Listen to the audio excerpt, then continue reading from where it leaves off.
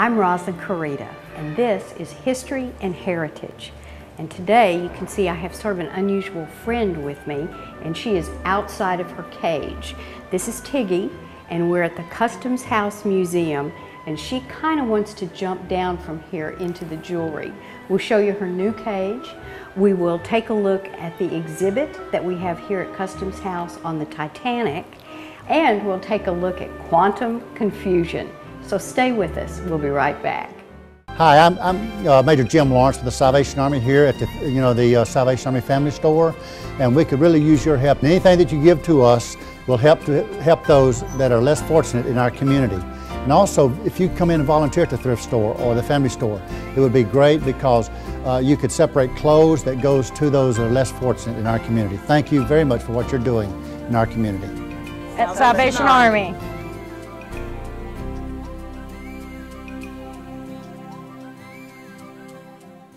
From exploring your local community to finding new adventures in the outdoors and discovering the world, Girl Scouts opens doors to new and exciting experiences for girls.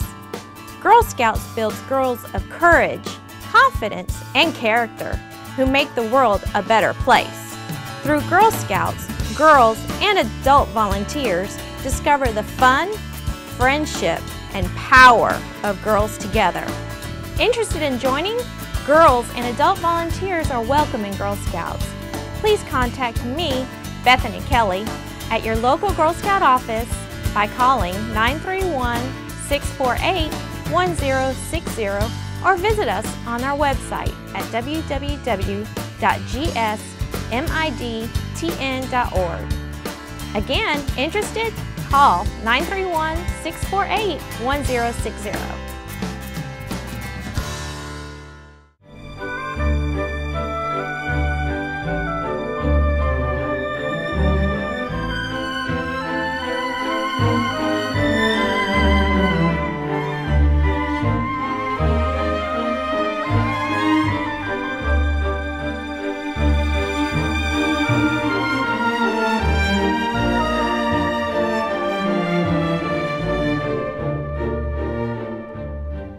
We're back, and we're standing in front of Tiggy's new cage, and I am with Penny Eikenberry, and she is the retail director, and we are in the gift shop, and this is a wonderful gift shop here at the Customs House Museum. And I think someone kindly made this wonderful new cage for Tiggy. Yes, a volunteer did this for us, well, for Tiggy, and we were so grateful. His name is Dave Hibbler. He is actually a stepfather of one of our workers here.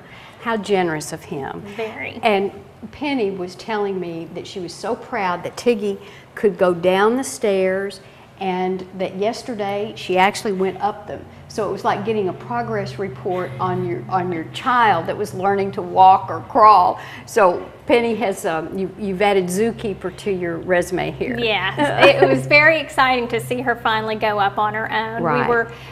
We haven't put her in here permanently yet. We're getting her acclimated and just making sure she's comfortable, but we put her in from time to time and let her explore, and so far so good. She's loving it. Well, and you've got some great pieces here, and these are interesting and fun and just as clever as they can be. Yes, I found these. They're handmade, and they're so cute. We've got business card holders, recipe card holders, salt and pepper shakers, and they're made out of utensils. So they're spoons and forks. Yeah. And now, is this a local artist? It is not a local artist. We do have a few pieces that are handmade that aren't local or regional, and this is one that has been so very popular. We are selling them very quickly, and I have to reorder. Really, those are very cute. Yes. And you do have some others that, you said some are regional, and you had some that were from Nashville. And when we looked at these, I thought these were so cute. I mean, this is just very different. Is this a particular kind of pottery? This is made by Donna Rizzo. Her style is very different. She used to be a dancer, and so I see a lot of movement yes. in her work. I mean, it kind of almost, you could almost think of Degas when you look at this. Yeah. And this was just adorable. I had to purchase this piece. It's Really a teapot, but she looks like she's just riding a horse. Right. And then some of these are very different. I mean, like little animals and those people. are based on children's books. Okay. Goodnight Moon, Babar. And this one, The Girl Who Could Fly. Oh, so those would make a really nice gift for a child. I think they spark imagination and reading, right, and art. So very nice. Very clever. Very nice. And then we do have some work here by a local artist and person that's very well known to everyone in Clarksville, Frank Lott. Yes, a big supporter of the museum. Yes. We're so excited to have some of his prints. So Frank does watercolors, yes, and then these are prints of his watercolors. So they are affordable and they're local, and they really are beautiful. Yes, he's got a lot of landmarks of this area, as well as just different things that he's painted in the past. And he can also do just about any size. So if we don't have the size, we can always request a larger size or smaller size. Okay. Well, as usual, Penny always has great things here at the museum. And tell us your hours that the gift shop is open. We are open Tuesday through Saturday from 10 to 5 and Sunday 1 to 5. Great. Thank you. Thank you. And now we're going to go from the gift shop over to take a look at the exhibit you have on the Titanic. Oh, it's exciting. All right. Thank you. Thank you, Penny. This is Amy Llewellyn. And Amy, tell us your title. I am the Curator of Collections here at the museum. Excellent. And so when we say that you're Curator of Collections, what does that mean? Are you the one who decides what to show here to exhibit? Well, actually, I work with the Curator of Exhibits, puts together the whole exhibit schedule of what all things we're showing. As the Curator of Collections, I'm in charge of all of the things we physically own in the collection. Okay. So whenever we're doing exhibits that involve our own objects, I'm involved in those and also involved in the history and research side of things. Now, do we own these? These pictures, or are these? We own this picture. Okay. And we have this chair here, which is unfortunately not actually from the Titanic, but it is a period piece similar to what would be used. So that's, you know, when we have that expression about rearranging the deck chairs on the Titanic, those are the deck chairs, or that the deck chair. Yes, it even has a small plaque on it. It sure does. Saying first class. Oh, wow. Only the first class passengers can use a chair like that. And this looks like this is a schematic of the actual Titanic. So when this was built, in service June 1911, world's largest steamer in the world. Yes, it was. Building it had a number of issues because they'd never built anything that big before. So they kind of had to create ways to how can we do this construction on this scale. And this was built in Ireland, isn't that right? Yes. Or not? Okay. So when they built it, nothing had been built on this scale before, so that in itself is a story. Well, technically the Titanic was the second in the line. The Olympic was the same size, but the Titanic had a couple of modifications to the design. Okay. So the Olympic was actually just as big, but not as famous because it did kept not going. sink. Right. And you know, when we talk about the Titanic, we say how large it was, but we also talk about how luxurious it was. And just looking at this, I mean, I can see looks like a tennis court down in the bottom. There was squash courts, there was a Turkish bath, there were all sorts of things. This is a picture of one of the first class staterooms. And this is incredible. It's all designed to look like something you might have in a fancy house. Really, it does. I mean, you would think you were in a home that had just been put on the ocean. Exactly. And all the wood, and of course that's very typical of the period that we had. I mean, it's amazing the craftsmanship that went into each one of these pieces. And then this is a great picture because you really can appreciate the size. The scale of the These are men the, standing there. Rudder? The propellers. Propellers. And these guys just aren't even, can't even see them compared. And there were 3. I mean, the huge, unbelievable size. So tell us a little bit about the story as we kind of progress here. Tell us what happened. Well, the Titanic left England in early April in 1912, and so that's why we're doing this exhibit this year, that it is 100 years. I see, okay. So it was April 14th when the weather suddenly turned very cold, very still night, and normal procedure at that time was keep going full speed no matter what happens, because they assumed that they had reached a level of shipbuilding where they didn't have to worry about problems. Okay. So even though they started receiving reports from other ships that there were icebergs that had been sighted and the weather was getting perhaps unpredictable, they kept going full speed ahead and then did not have a chance to stop and turn when they saw an iceberg right ahead. Okay, and you know, that's the first time I ever really realized what you're saying about that. They basically said, well, we're so big and we're so good, we don't have to pay attention to those warnings. How interesting. And so when they set out, the other thing that makes the Titanic tragedy probably have more drama is the fact that it was its maiden voyage. Yes.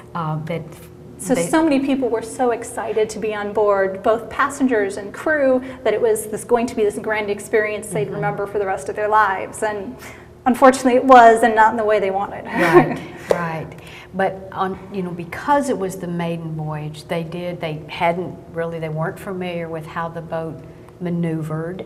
They were not familiar with just any of those things that you learn, just like when you get a new car and you get into it, you look for where the things are, Well, and another thing, we talked about how, there was kind of the idea that nothing's going to happen, right, and so they don't even think about it. They never trained for how you would do lifeboat drills or anything like that, so the crew didn't know what to do. Did and they the have passengers enough didn't know what to lifeboats? do. No, the requirements hadn't been updated for a ship that size, so they only were actually required to have the number of lifeboats they had. Okay. So legally they were covered, but there were only enough boats to carry maybe 1/3 of the passengers. Okay, and so they didn't, I see. All right, so we have, and here's actually one of the lifeboats. And so there were only lifeboats for 1/3 of the people. I never really put that together before. Well, and one of the other tragic things is that with the crew being unfamiliar, many of the lifeboats that were launched weren't even full, because the crew didn't realize what the weight capacity was. Right. And so there were only 710 people that survived out of a total number of people on board that was a little over 2,000. Oh, that is incredible. And so this picture up here, is this? That's the Titanic just pulling out.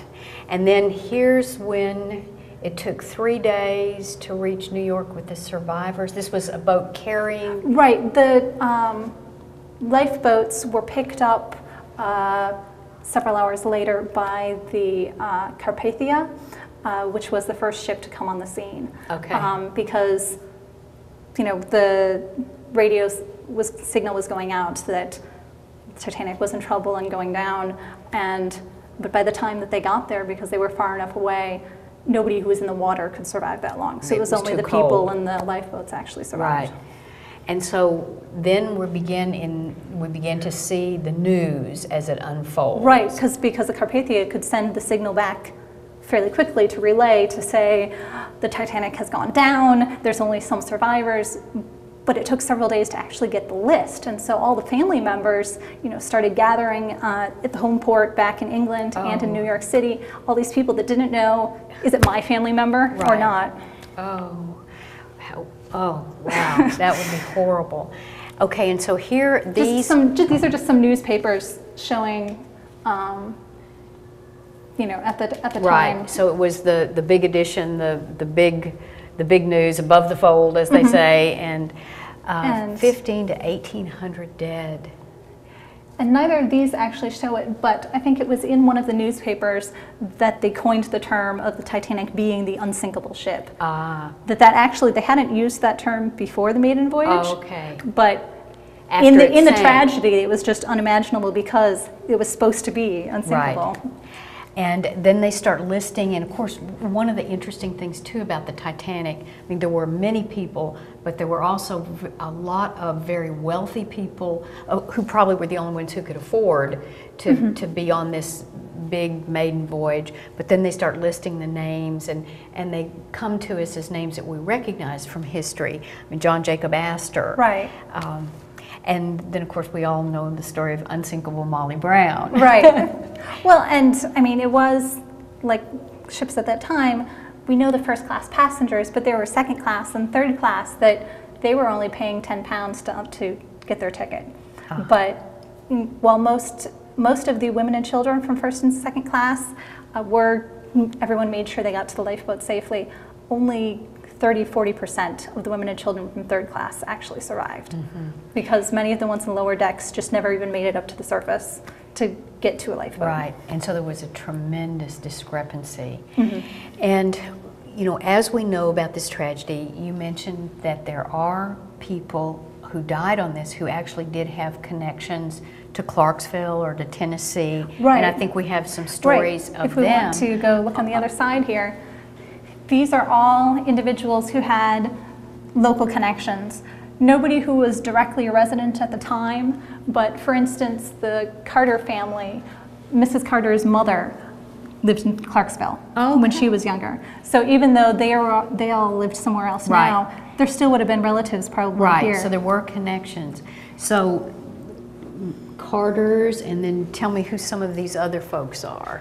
Well, also something to look at here, this blue text are the ones who survived, the red are the ones who did not. So you can see about half of these names here didn't actually make it. Okay, so the blue survived, the red did not. So we have a variety here. Hannah O'Brien was a third class passenger.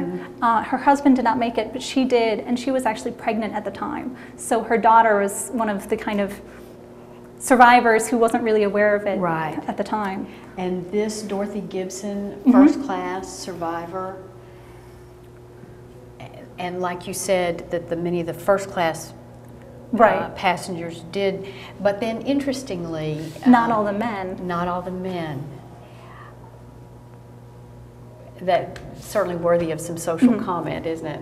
Well, one of the things specifically with Major Butt here, one of the accounts of one of the other passengers listed him as being standing at the rail with some of the other men, you know, stoically, as they considered proper for the gentlemen to do. And saw their family off, and they stayed. Wow.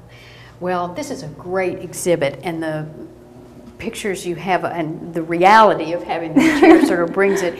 And then the title, The Unfortunate Fate. So 100 years ago. Yes. Good job. April 14th, 1912, 100 years ago. Good job. And you have another exhibit that is, this of course is historical and sad, and you have another exhibit here that is totally in another direction. Yes. And I wanted us to take a look at that. It's whimsical and different. Tell us the name. It is called Quantum Confusion. Quantum We're just going Confusion. to walk over here.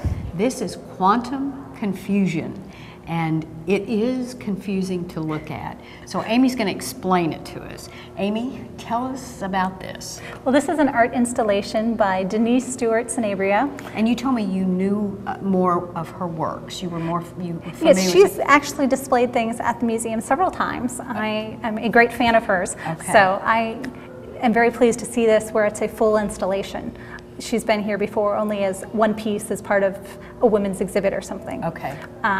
But yes, so this is an installation. She is from Knoxville, so she's Tennessee local. Right. And does these woodcuts that is charcoal on plywood that she does these drawings. And so this is drawn on plywood, and then is it veneered over or varnished over? Or yes, some so sort of. it won't be brushed off if somebody touches Correct. it. And then she cuts them, and they're on wood.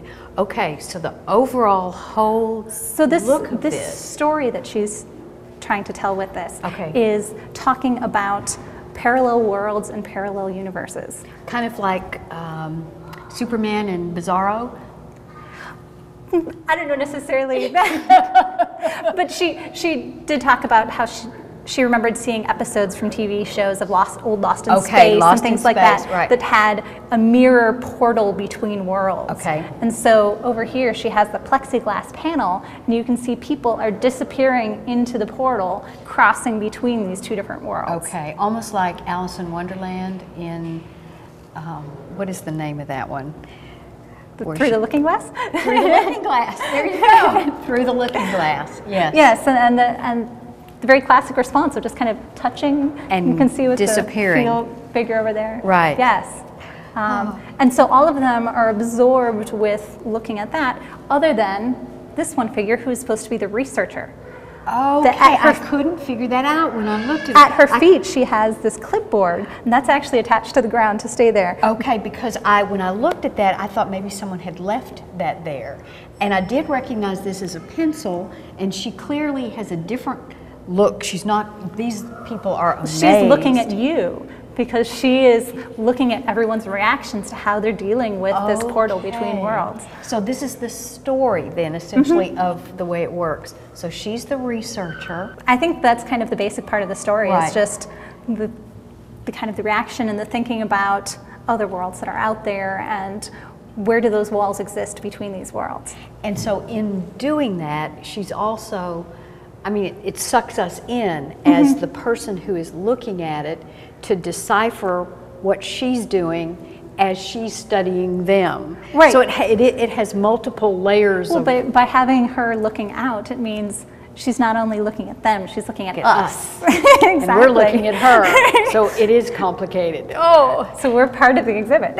and this is wonderful. And I know we're going to get all the way around it, but it is amazing when you look at it from one side and then you walk to the other side to see how you disappear as you look into it. Well, and the plexiglass is very nice for being able to see through, but there's also that little bit of reflection, that little bit of distortion.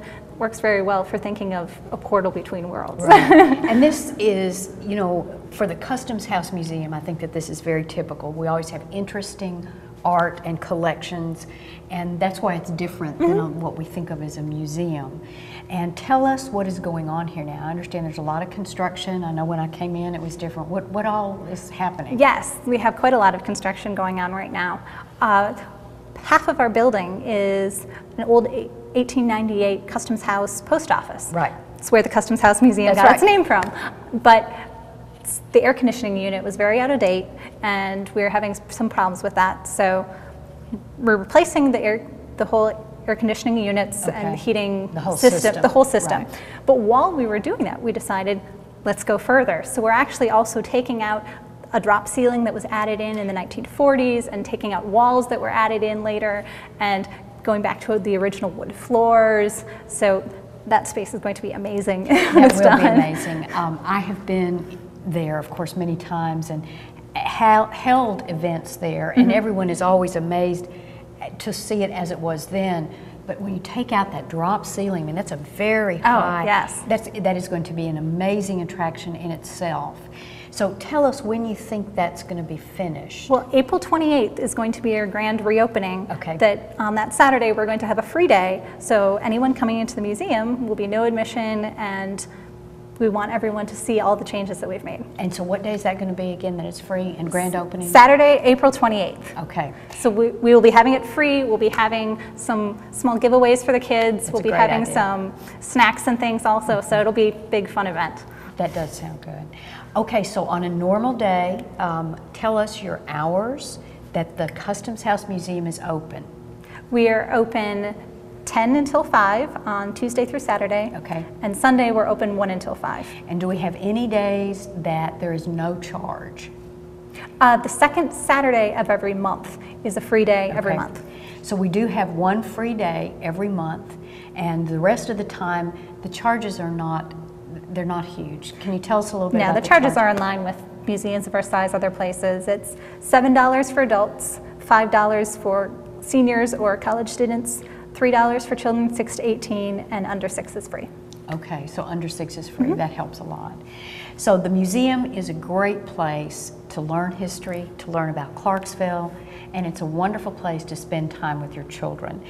Downstairs we have lots of activities for the kids. There's the wonderful train and a lot of activities that change, whether it's putting shards together that are like archaeologists or putting puzzles together.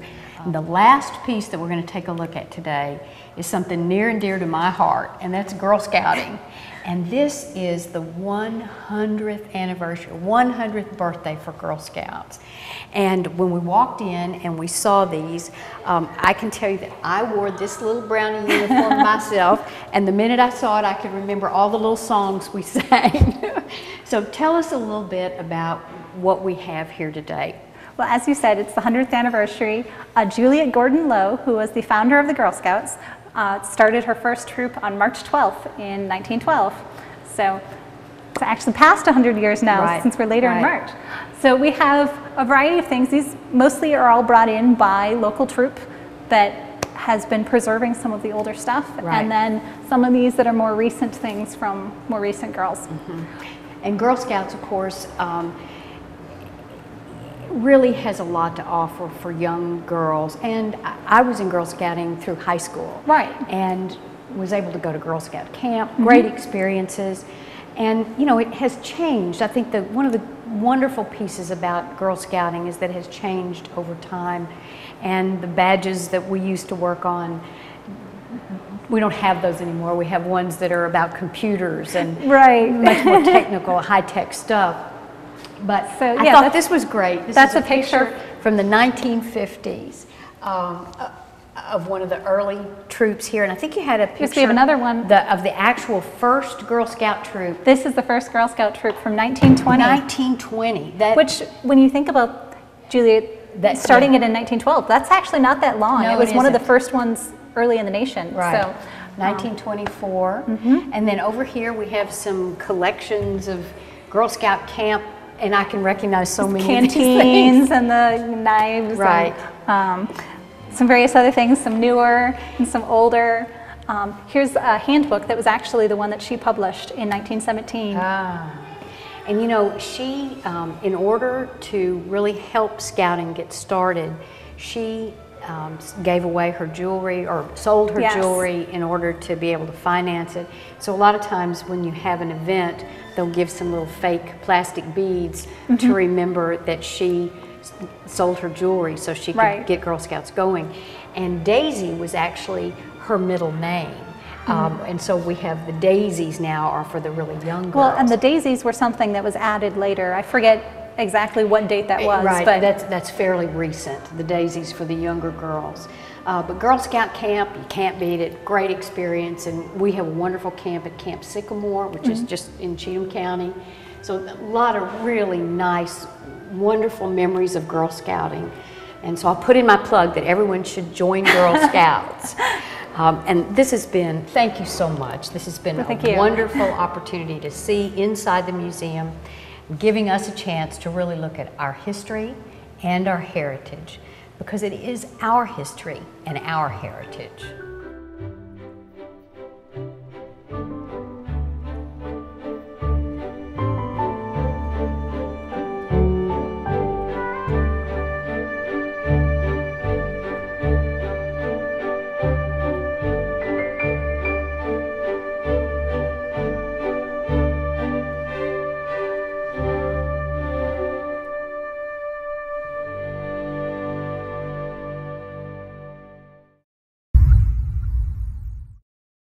From exploring your local community to finding new adventures in the outdoors and discovering the world, Girl Scouts opens doors to new and exciting experiences for girls. Girl Scouts builds girls of courage, confidence, and character who make the world a better place. Through Girl Scouts, girls and adult volunteers discover the fun, friendship, and power of girls together. Interested in joining? Girls and adult volunteers are welcome in Girl Scouts. Please contact me, Bethany Kelly, at your local Girl Scout office by calling 931-648-1900 931-648-1060 or visit us on our website at www.gsmidtn.org. Again, interested? Call 931-648-1060.